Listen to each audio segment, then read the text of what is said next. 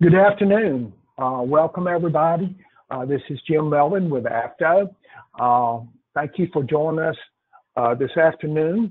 We would like to welcome everybody to our webinar on the emerging topic of products made from cell-cultured proteins. I know for most of us that have been in regulatory for years, this is a new area, and hopefully the webinar this afternoon will shed some light on this new area. We hope that you find the presentations informative and raise your awareness on this new topic in food safety and the regulation of the issues that are facing for regulation of this new area of foods. Today we have two excellent speakers, Susan Burns and Dr. Barbara Kowalczyk. First up, we would like to have Susan Burns talk with us. Susan of Susan Burns LLC is a business lawyer who guides businesses that are pursuing either steady or rapid growth strategies. She holds an LLM in food and agricultural law from the University of Arkansas and uses her expertise to help food companies structure themselves to succeed in business-to-business or business-to-consumer environments. This includes supporting growth in innovative, organic, and sustainable food arena for acquisition. Susan is a frequent speaker on regulations of cell-cultured proteins and serves in leadership roles in the American Bar Association section of international law. At this point in time, I'd like to turn it over to Susan. So, thank you, Susan. Thank you, Jim. Thanks for that nice introduction. And I'm really excited to be here today talking with you about this fascinating topic of cell-cultured protein. When I was working on my legal master's in food and ag law, I was a legal fellow for the Good Food Institute, and I don't know if you know of them, but they are the nonprofit organization that sort of promotes the cell-cultured protein, alternative proteins, if you will. So that's how I got involved in this topic, and it is pretty interesting to me, having just come from my whole animal butcher shop this morning. This is a topic that's it's here to stay, and it's pretty interesting. I'm going to first give you an overview of. Whoops, I got to get control of my mouse here first. So I'm going to give you guys a headache flipping these slides here. I wanted to give like an overview of the regulatory framework, which I think everybody in the audience has a good idea about. So I'm not going to go into detail on that, and then give you a little idea about the process, and then talk to you about the history of where we are with the regulation, like what happened and where are we now with federal regulation of these products. So as you know, the job is to regulate food to ensure quality and safety. And the USDA typically regulates meat and FDA regulates food. So the question is, like, what is this new stuff? And are the existing regs adequate to cover these and other new technologies? Where do the lab proteins fit in? I'm having a little trouble here. Okay.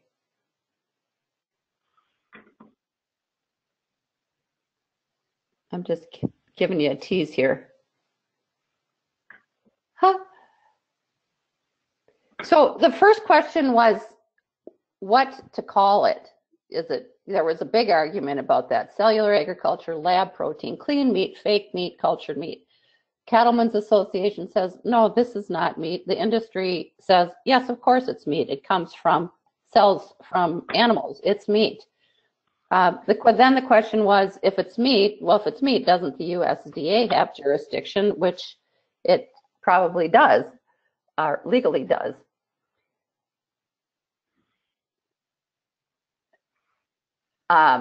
So what is it actually?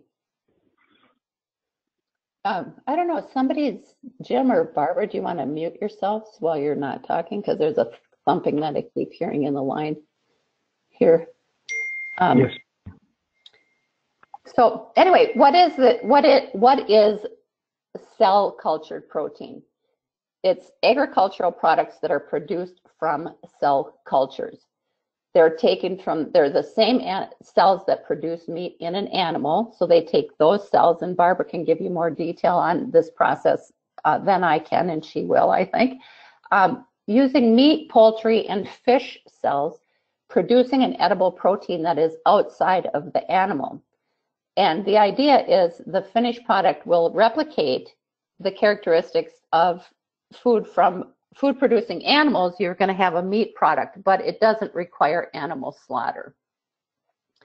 So the definition is production of cell types present in meat, muscle cells, fat cells, connective tissue through a cell culture platform and using cells derived from the relevant species. So we have poultry, cattle, pigs, sheep, and fish products. Those are all in the process of being lab created. So how actually does this process work? First, they take cell cultures and they develop what they call a clean line of cells. From there, they put it on scaffolding, which they say is edible, biodegradable, non-harmful. Put it in a media, and then that promotes growth, and then they put it in this bioreactor. So it has been described to me as more like brewing a beer. So you mix these cells, you put them on you take the cells, the sterile environment, you feed them the growth medium, and then you grow them on the scaffolding inside of a bioreactor. The overview of where we are is that on February 9th, the U.S. Cattlemen's Association filed a petition with the U.S. of 2018, filed a petition with the USDA to exclude cell cultured proteins from being labeled as meat or beef. Then in May 14th, the Ag Appropriations Bill included a regulatory section in their bill saying that any of this stuff had to be regulated by the USDA. Then out of the blue, on June 15th, the FDA announced that there was going to be well, it wasn't a hearing, a meeting on foods produced using animal cell culture technology. And then right around that same time, Aleph Foods Limited, which is an Israeli company, asked the USDA to promote clean meat. They've been working on this for quite a while, and they were compelling the safety advantages of it. You know, I should back up and say the first lab created, I think it was a meatball, was created in 2009. And at that time, they created a meatball from cell culture, but it was not very tasty because they didn't include any fat. So then they realized that was the beginning of this process. And one of the biggest companies here in the United States is Memphis Meats, and that is headed by Uma Valetti, who was a heart surgeon at the Mayo Clinic. And they were taking heart cells to grow heart tissue to transplant into patients for heart repair. And so he thought, if we can do this with heart tissue, why can't we do this with steak or hamburger and not have to kill an animal? We can just make it in a lab. So that's a kind of interesting background for this process and some of the players involved. On June 27th, the very first congressional briefing took place, and it was on lab proteins, hosted by the R&D caucus co-chairs Bill Foster and Barbara Comstock at the time.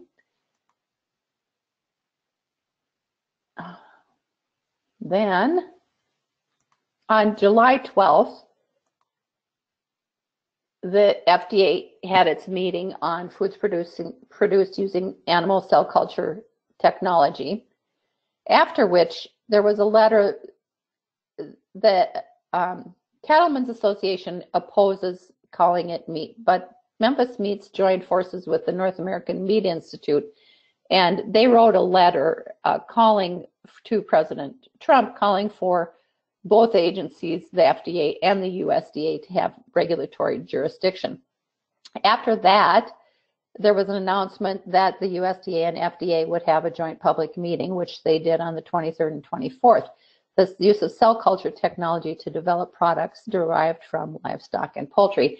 You'll notice that fish is absent from this, and there's been discussion about the FDA already regulates that with the exception of catfish. So it sort of seems to be left out of the equation. I don't know, Barbara, if you have more information on that than I do. And then I guess I'm repeating this LF Foods here, but that's a mistake, should be out of there. Then on November 16th of last year, the USDA and FDA commissioner issued a joint statement on regulation of cell cultures, saying that they would both, after this productive joint public meeting, that they would both regulate. And I'll go into detail on that later. So the July 12th FDA hearing was, it was regarded as a power grab, and Commissioner Gottlieb talked about promotion of innovation and protection of customers, and saying that the FDA should regulate. They were in the best position to regulate, and he talked about all their experience, and they already evaluate microbial, algal, and fungal cells, and they've managed genetically engineered plants and managed issues on cell culture technology and packaging and processing and all those kinds of things. So initially there was this battle between the USDA and FDA. Thankfully, we're not engaged in that anymore. But they were asking, good and relevant questions, like, what are the considerations that are specific to this technology, and what should we be asking in evaluating these foods and how they're produced, their method of manufacture, and then what are the variations in manufacturing methods that are specific to cell culture technology that are different from other food manufacturing processes. And what are the substances? And as far as I know, a lot of that is still regarded as trade secret information, because as you can imagine, with any new product, there's a race to the market. First to market wins. And so what are the substances that are going to be used in this process, and what are the considerations? How do we evaluate the safety, and what are the hazards? Barbara will talk more about that, but the sanitation and possibility for contamination, and what does this production process, what's unique about it that requires us to evaluate hazards from a different perspective. So as I mentioned, the Memphis Meats and NAMI joined forces, and they, in their letter to President Trump, they agreed on the naming convention. There was a big fight about that with the Good Food Institute, GFI, saying, and they've been calling it clean meat for quite a while. Well, you can imagine what regular ranchers think about calling lab-created hamburger clean meat and their meat dirty. I think, legally, just based on other cases, that isn't something that would hold up, in my opinion. So clean meat was not a non-starter, I thought. But that was something that still persists today, calling it clean meat. But NAMI and Memphis Meats agreed on cell-based meat and poultry. That's not where we ended up, but they were demonstrating agreement between potentially divided industry interests. And they focused on the goal of protecting consumers and at the same time fostering innovation, and they thought that the agencies should cooperate, and the FDA should have pre-market and USDA after the initial evaluation by the FDA. And they called for a joint meeting.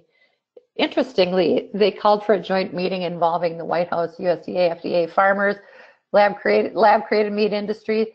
Nobody thought to invite consumers, which I find quite interesting, because we're the ultimate users of the product and we're the ones that need to be kept safe. But then we ended up with this joint hearing. And what they did was they divided, the USDA and FDA hosted this meeting and divided up into 2 days and 2 separate types of topics. The first day was on oversight, hazards, and controls, and the second day was labeling and claims. I will say that the next speaker, Barbara Kowalczyk, spoke at both this public meeting and the one prior and had some great insight and good comments. The groups commenting were consumer advocates, animal advocates, big animal operation advocates, cell culture technology advocates, and then I call it the rationals, the people that are just standing back and saying, wait a minute, let's take a look at this, not advocating for a position, but asking relevant questions. The current regulatory safety frameworks for foods and products of cell culture technology, USDA and FDA, both would have some regulatory input in this as it stands now. The potential hazards are covered by everything I think you already know, HACCP, SSOPs, FSMA, all those kinds of things that we have in place. I still question the adequacy of what's in place for this process. Again, you see the same kinds of questions that they were asking for public comment. Where are the potential hazards here and what are the differences in these processes? And, is there already an effective application of pre-market programs that ensure the safety of these foods? And what are the other tools that should be used to manage hazards here? And I'm posing these questions. These were the questions that were asked, and I'll touch a little bit on some of the comment. I could talk on this forever. I see I'm coming up on some time here, time constraints, but these are the same kinds of questions your state consumers are going to be wanting to know, that, and you want to know, like in regulating, what do we need to look out for? And I'm guessing the comment period was extended to the end of December, and that's ended, but I know there are ways to continue to make your comments. But the stages of this process include the cell procurement and selection, establishing master cell banks, growing the cells or proliferation, differentiation, and then you have the additional processing and packaging.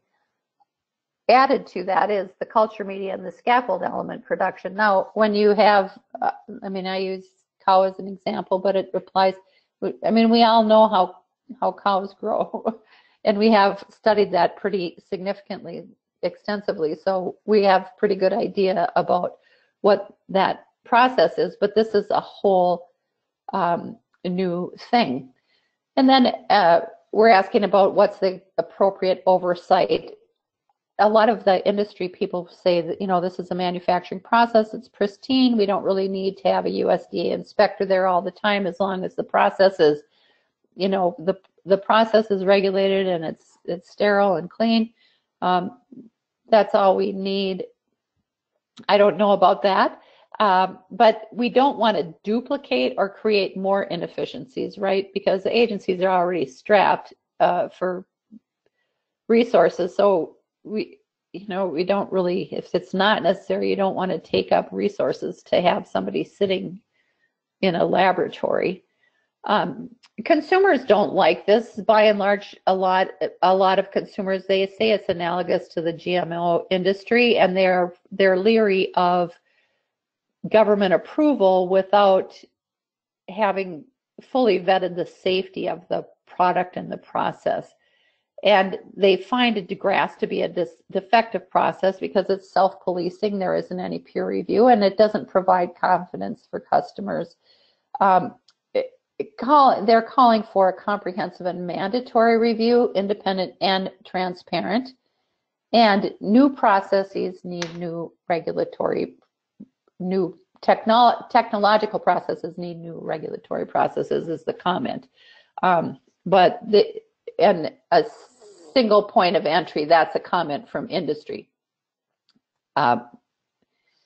And so I don't know, different perspectives, but I personally agree with the rush to market usually ends up with, after the fact, trying to fix it is terrible. So I think we need to be careful before approval, and that's the time to make the changes.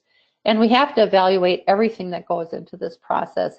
What are all the chemicals? What are the bioscaffolding? What is the impact on the human system of all those things? It's, as with GMOs, it was like, well, it's corn, it doesn't matter. Well, hamburger. Well, no, it's not. It's an entirely different process. So what is the impact on the human system? The American Meat Science Association says, how we don't have enough information here. How is that conversion? How does that take place? What are, is it meat? We don't know. There's not enough information here to evaluate. We're willing to do it, but we do need more information. And these are other comments. I listened to the whole 2 days of commentary, and I just excerpted out. It's all on YouTube. You can listen to the whole thing if you like. The slides I'm happy to make available, or I guess you guys will make available to anybody that wants them. You certainly have my permission. There's a lot of information in here I don't have time to go through, but I just wanted to highlight more of the interesting comments, what I thought were interesting. So that's what we're looking at here. One comment is that, these risks are not hypothetical, because the risks are poo-pooed by industry by and large. They say they want safety, but they say, well, it's pretty risk-free. The process does require antibiotics, as I understand it. There could be an allergen risk of new ingredients. No EPA risk assessment of environmental contamination has been done. There was all kinds of information about that it takes, to produce 1 kilogram. I think I have it in here, but it was like a ginormous amount of water to produce just 1 kilogram of meat. And then here you have your regulatory framework for food labeling. Consumers are really interested in knowing what exactly is in this. They want to know, if I'm buying hamburger, is this from a regular cow or is this from a lab? And so should that be on the label? Of course, it seems like it should, but I don't know where we're going to end up. Should the source of the animals be considered, and should that be required information? Where are the animals? Are they, animals from Joe's farm and I'm in Minnesota, Stearns County, or are they from a different country? Does it matter? I don't know. And now they're also talking about hybrid products that are cell cultured and traditionally raised and slaughtered meat and poultry products. So mixing them, there's a whole nother thing of how do you deal with that? And again, what other things should we consider? Oh, here it is: 5,000 liters of fluid to produce 1 to 2 kilograms of the product. And what are the byproducts, and where does that go? Nutrition potential, what is it? Consumer surveys should be labeled meat with an explanation. Needs to be clearly labeled is the comment on consumers, and I'm sure you'll find that when you talk to people in your states. Antibiotics should be on the label, all these kinds of things. So just to wrap up here, a couple more comments, and we're going to take questions at the end, and happy to it's a huge topic, so happy to talk through any questions. On November 16th, so this is less than a month after the joint meeting, USDA and FDA Secretary Perdue and Commissioner Gottlieb issued a joint statement extending public comment period through almost the end of the year. They agreed that they should jointly oversee the production. The FDA would oversee cell collection, cell banks, and cell growth and differentiation. And then the process would be transitioned from the FDA to USDA oversight at the cell harvest stage. So then the USDA oversees production and labeling of food products that are the result of this cell growth. And they both said that they would jointly said they would leverage their existing experience, and the FDA already has experience regulating cell culture technology and living biosystems, and the USDA has expertise in regulating livestock and poultry for human consumption. So the bottom line, according to them, is stay out of our business. We know what we're doing, and we're playing nice in the sandbox, and we don't need any more regulations or legislation to take care of this.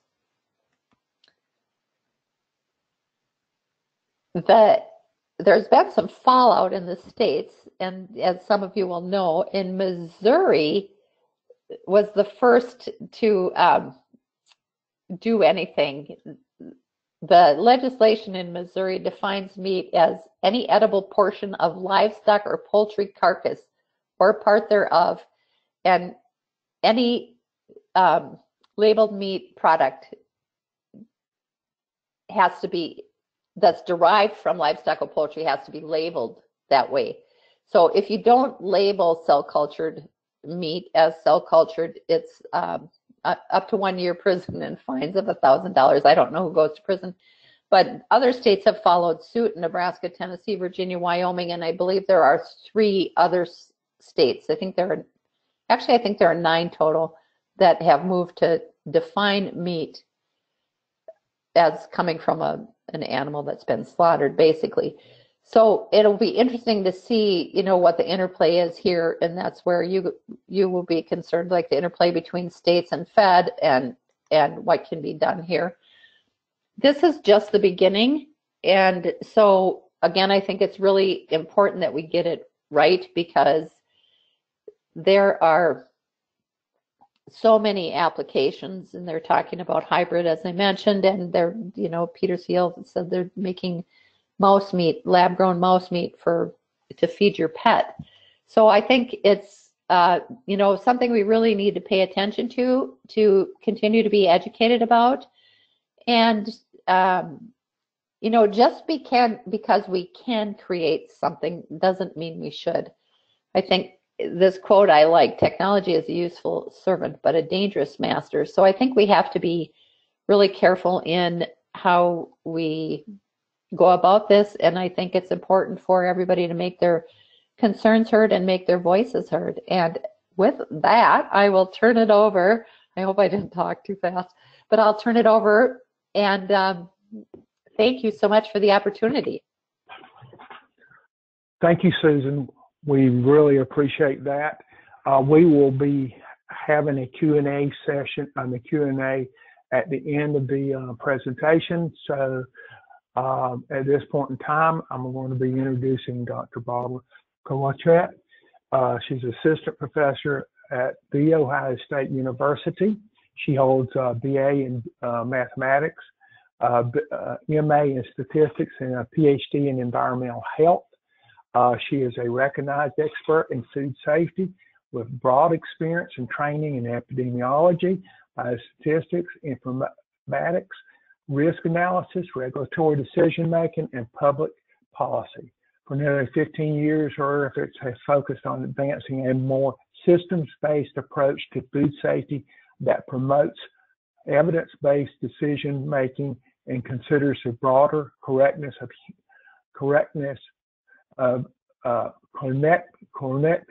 of human, animal, and environmental health, also known as One Health. Prior to joining Ohio State University, she was a senior food safety and public health scientist at RTI International and a research assistant professor in the Department of Food, Bioprocessing, and Nutrition Science at North Carolina State University. With that being said, Barbara, I'm going to turn it over to you. Thanks. Okay, thanks a lot, Jim. I'm really excited to be here today and appreciate the opportunity to talk to everyone about this emerging issue. So I'm going to talk today, and let me see if I can get this to work. Okay, so I'm going to talk a bit more from the risk side of things and how do we manage it. And so, obviously these numbers are a little bit old, but, we know that we have a growing global population, and feeding that population is really a challenge. These are fairly old estimates, but FAO estimated that there's 21 billion food animals raised to feed the world's population, and 26% of land surface is used for grazing, and 33% of arable land is used to grow feed. And of course, 70% of emerging infectious diseases are zoonotic, which creates a huge challenge for us.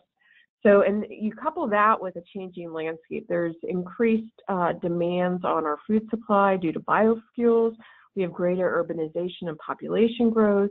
And then, of course, you still have these new and emerging zoonotic diseases. Along with that, I'm sure you're all aware that antimicrobial resistance or antibiotic resistance has been of increasing concern in recent years.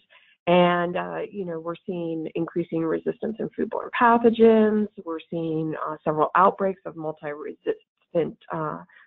resistant salmonella, and there are several plans on how to address that.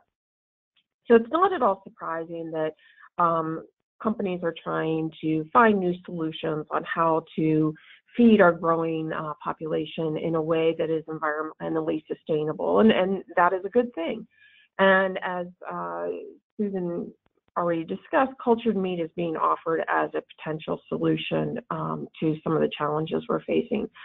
Now, importantly, the claims that the producers are making about this meat is important to think about, because they're talking about the fact that this reduces the risk of foodborne illness because it's a controlled environment, so there's less risk of pathogenic contamination.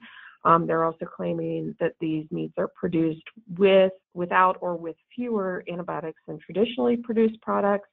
And they're also claiming that there is a lower environmental impact. And that's some of the things I want to talk about today. So in these discussions, and of course, as Susan already outlined, there's a lot of discussion around how do we regulate these products and manage the risks associated with it. But from my perspective, that our top priority has to be food safety. Here you'll see the global burden of disease estimates for foodborne illness that were released a few years ago by the World Health Organization. They estimate that 1 in 10 people fall ill annually, resulting in 420,000 deaths, and about a third of those deaths occur in children. And the entire impact is 33 million healthy life years lost. So healthy life years lost is when you look at the impact of acute illness plus chronic illness of foodborne pathogens. And I will say, by and large, this focuses on microbial foodborne disease. It doesn't really focus as much on foodborne illness resulting from exposure to toxins in food or chemicals in food. Here in the United States, we have an estimated 48 million illnesses per year, 128,000 hospitalizations, and 3,000 deaths. And this is due to just a microbial foodborne disease. And there's a variety of estimates that look at the cost of these illnesses to our society, with one estimate coming in at $78 billion in lost productivity, medical expenses, premature deaths, and pain and suffering. And as I'm sure you're aware, we have some vulnerable populations when it comes to foodborne disease. Children, pregnant and postpartum women, senior citizens, and anyone with a compromised immune system are at higher risk for serious illness. And of course, one of the challenges we have in food safety is how do we manage the risks? I like this graphic because it shows how complex our global food supply is. You have food in the salad coming from all over the world. Now imagine that we're going to put cultured meat on top of that salad, you know, just like you would with any other product. And the reality is that government and regulators can't be everywhere and do everything at one time. There's just not sufficient resources, and decisions have to be made on where to allocate resources, and that requires understanding what the risks are. And for this reason, and recognizing that we just don't have unlimited resources, there's long been a call for risk-based approach to food safety. It's the basis of the Food Safety Modernization Act, which I'm sure you're familiar with. And but I thought it would be worth talking about what does a risk-based approach really mean. And this comes from a National Academy of Science report, which I forgot to put the citation on here, that I served on the committee that wrote the report, Ensuring Food Safety, the Role of the Food and Drug Administration.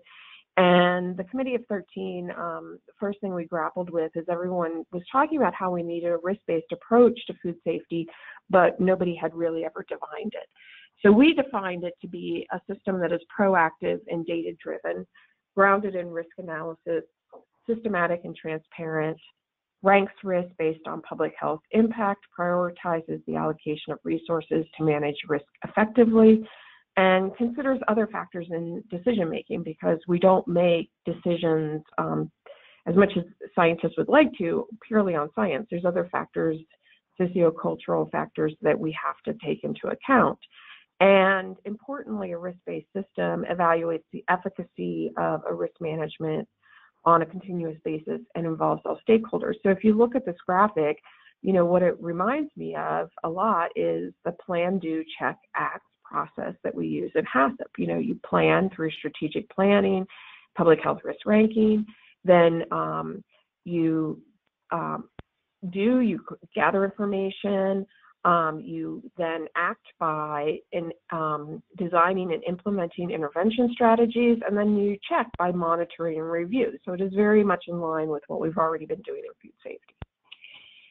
So I wanted to talk a little bit about what is risk analysis, because that's a primary concern or primary foundation in a risk-based food safety system. So risk analysis, the way I look at it, is really about solving problems. Okay, you see a potential problem, you decide what you're going to do, and then you act on it. And there are three components to risk analysis. There's risk assessment, which is science-based, and there's risk management, which is policy-based, and that's all done within a risk communication framework. And risk analysis is really has been internationally accepted as the best approach to food safety, and it's really based on a systematic approach to evidence-based decision-making. Okay, so in a risk-based food safety system, you would estimate what the risks are, and in this graphic you can see there's two different approaches, which I won't go into. There's a bottom-up approach and a top-down approach to estimating risk.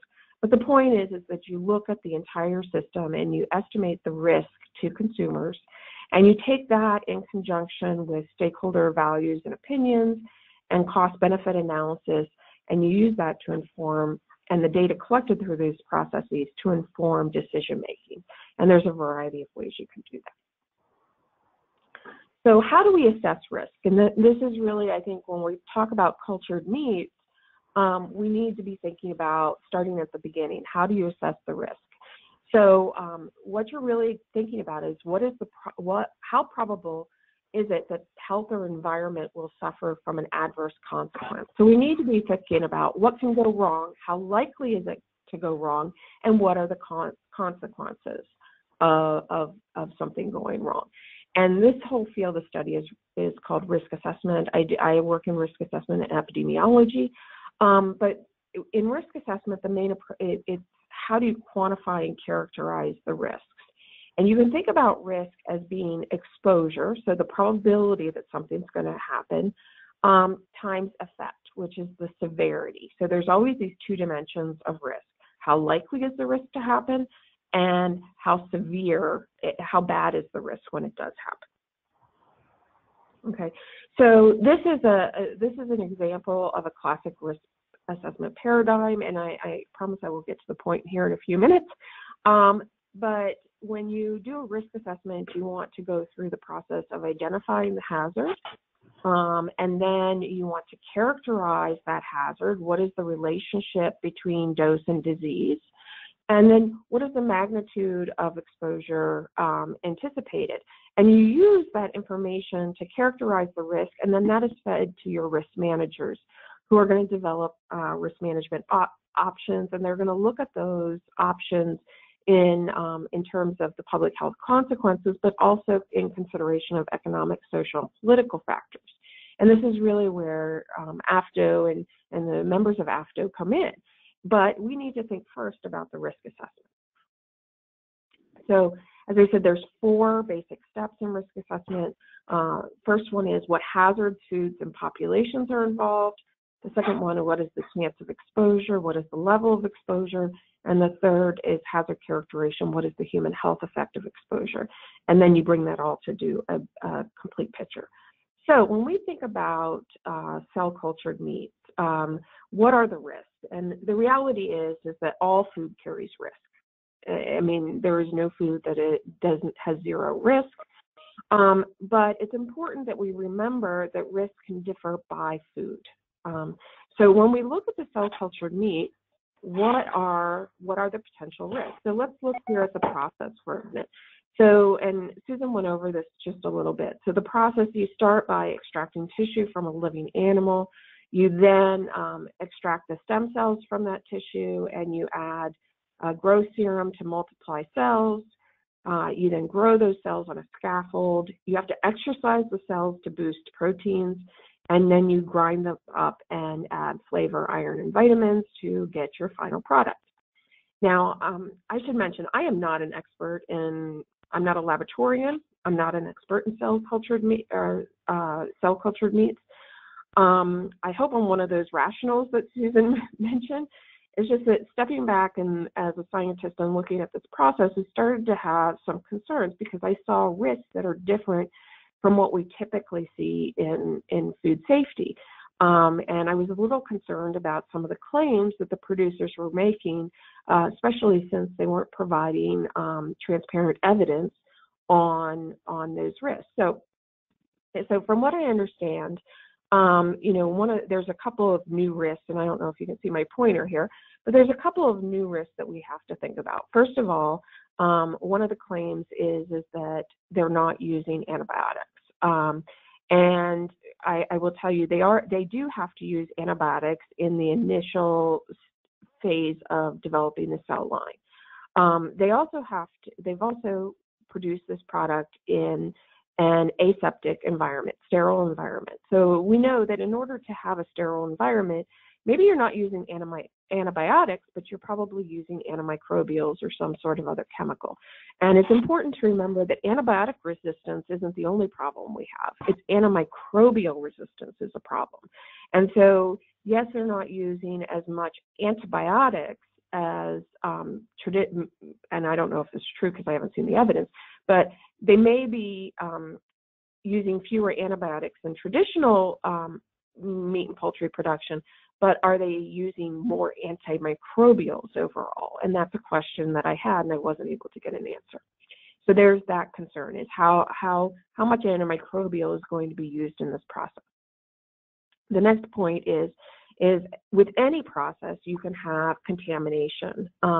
And of course, if you're looking at processing environment, one of the things that you always start thinking about is Listeria monocytogenes. And so, because you can have that growth. And so the other thing I cautioned at the meetings about was the fact that I wouldn't say that just because this is a sterile environment, you don't have the risk of foodborne illness.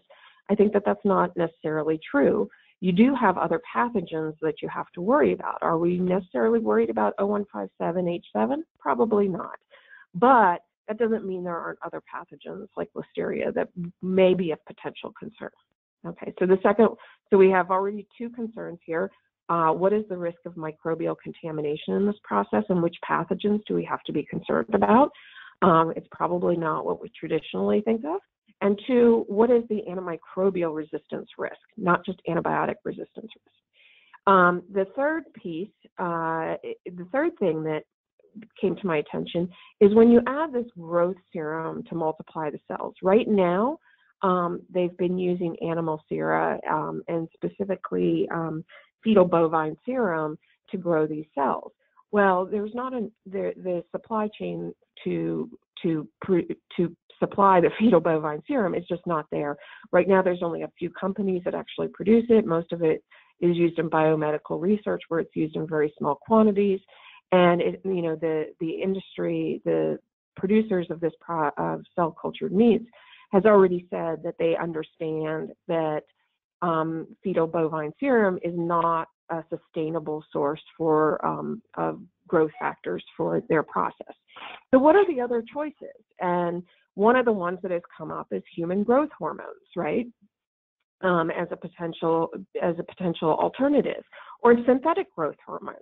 Now, that raises concerns about, well, what is this is food, so people are potentially going to consume this product over and over and over again. So while maybe there might only be a small dose, and I have no idea, honestly, what the dose would be, but what you need to think about, what is the health impact of chronic low-dose exposure to a synthetic or growth hormone or human growth hormone. Okay, so that's the third risk that I see potentially. The fourth one is over here we have, once you get the growth, you get them on the scaffolds, and there are some questions about how to get these things off the scaffolds, and Susan had already mentioned that, they're supposed to be edible and things like that, but there's some unknowns around that. But over here, they have to exercise the cells just like you would in an animal, except that they're not in an animal. And so largely the way, if my understanding is correct, they do this is by running electrical currents through the cells. Now, this causes the cells to expand and contract, which creates muscle, but it also stresses the cells in a different way than what they would be stressed in an animal. And from the veterinarians that I've heard talk about this, is there are often latent viruses in these cells where the virus is not active, but if you put it under a stress condition, the virus may become active. So one of the big questions is by stressing these cells in a different way, are we going to be activating latent viruses that may ultimately be harmful to human health? And so this was just based on my observation and concerns over the meetings and what I've learned so far. So here I'm just going to summarize it. Again, what are the potential risks here? Microbial contamination still is a risk, although it might be different than what we traditionally think of in meat and poultry products.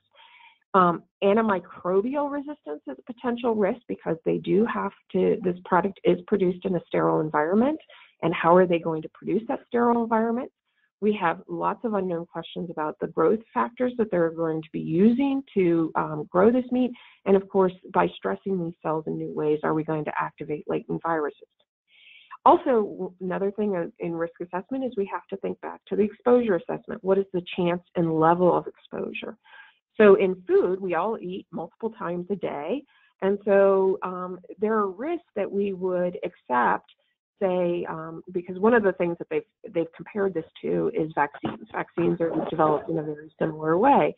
And but if you think about it, you get vaccinated a few times in your life, and the trade-off is between the risk of the vaccine and the risk of a very, very serious illness. I mean, polio, diphtheria, lots of these things are not diseases that you want to risk. On the other hand, when you're talking about food, even though it uses a similar technology, you eat food multiple times a day, every day. And so your risk choice is, do I eat this product or do I eat a product that's produced in a traditional manner? It's a different risk decision, and it's a different risk profile because of the repeated potential exposure. And what is the human health effect of this exposure? And these were questions that I was raising at the public meeting, and there were not good answers to. There's also the consideration of the environmental impacts. And we all know all systems have waste, right? this isn't, this is a new technology. It is going to be produced in a different way. And I certainly hope we can find ways to produce food more efficiently and in a more environmentally friendly way. But we can also use risk analysis to assess these environmental impacts. So some of the potential impacts that came up were water use. We do use a lot of water in food production currently, but how does water use in the production of these products compare? And from what I was hearing, it was still a significant amount of water would be needed in order to produce just 1 kilogram of this product. In the antimicrobial use, you have biologic waste. This product is going to be developed in a bioreactor, and there's going to be lots of media, and there's going to be waste from that process. And how do we deal with that, and what's the environmental impact of that? And what do you do if you find the product is unsafe? How do we get rid of it? We already have that problem when we have unsafe food that's been recalled. But again, this may be a different type of food safety risk.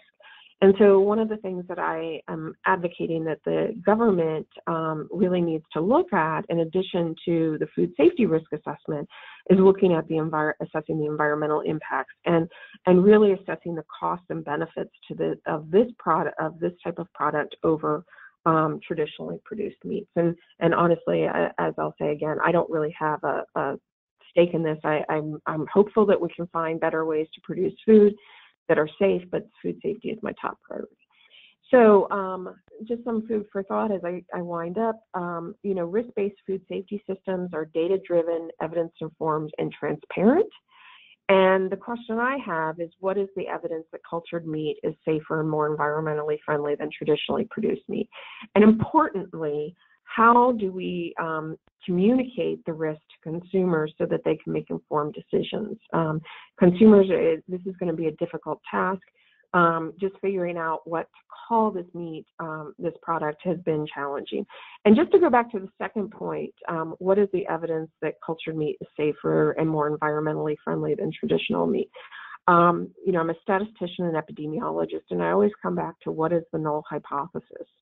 And in this case, do we assume that this product is safe until proven unsafe, which is what we typically do with food, which makes me a little nervous because we're putting it as Susan talked about, that rush to market. Let's assume it's safe until it gets out onto the market, and then we find out it's not safe, and that's not really good for American consumers. Or do we take the drug point of view and we assume that it's unsafe until proven safe? And this is actually a fundamental issue when you look at how it's going to be regulated. So if FDA is regulating this product, if it on the food side of FDA, they make the assumption that food is safe until proven unsafe. On the drug side of FDA, they make the assumption that the drug is unsafe until proven safe. And one thing that is not clear to me is which hypothesis that is this product going to be regulated under. So as I close, I have this quote up here: absence of evidence is not evidence of absence. Statisticians love this. And I just caution you to keep in mind, just because we haven't seen it, we don't have any evidence that it's unsafe, doesn't mean that it is actually safe. And I just want to remind everyone that really the goal here is to have a food supply that delivers safe, sufficient, nutritious food to all, but also at the same time addresses human, animal, and environmental health needs, which is also called One Health, and does that in a proactive, preventive, and anticipatory manner. With that, I thank you, and I ask you, welcome any questions. Thank you, Barbara.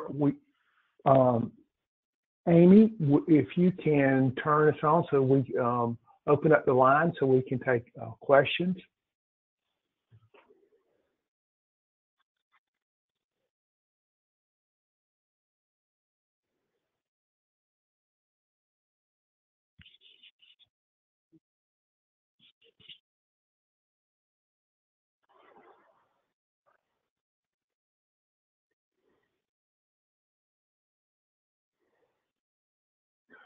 Okay, we are not getting any questions.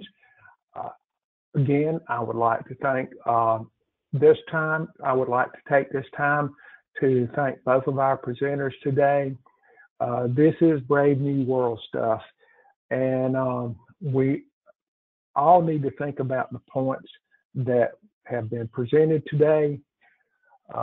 If there are no other questions, then I'm going to wish everybody a good afternoon, and thank you for joining us today. Thank you very much, Jim. It's been a pleasure. Thank you very much.